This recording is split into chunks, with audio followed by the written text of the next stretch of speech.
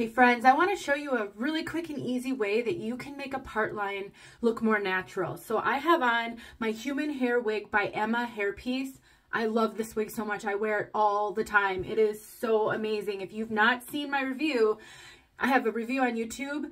Just search Denise Sheets Emma hairpiece and you should be able to find it. I actually have a couple of different videos. Look for the one that has two colors, brunette and blonde. It is such an amazing budget-friendly human hair wig. But I want to show you what I do to make this part line look a little bit more natural. Now this has a silk top, and oftentimes with the silk top you get a little bit of a transition between the lace front and the silk top. This one is a very good transition. It is not very obvious at all, but if you want to make it a lot more realistic, all you need is some face powder. This is just like a CoverGirl or Maybelline face powder that I've had for years. It's not the right color for my skin, so I have saved it for my wigs, and some sort of way to apply it. I love these little kind of brushes.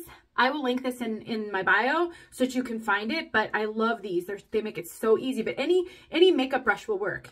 And then all you have to do is dab a little bit of that on there. Might have got a little too much.